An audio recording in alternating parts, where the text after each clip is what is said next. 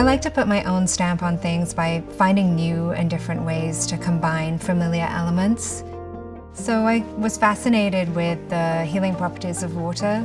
I'd spent some time in Japan, in Kyoto, where there's a big trend towards bathing rituals, and that led me into the spa industry.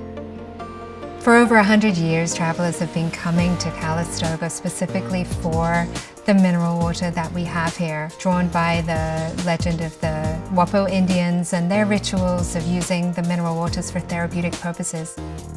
Because we have access to the geothermal mineral water, that's something, of course, that we like to expose our guests to in a variety of different ways.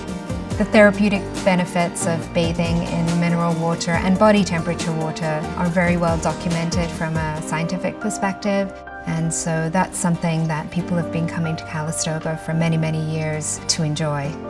Then we wanted to make sure that we had a local mud, and so we have a Napa-based grapeseed mud that is very high in antioxidants.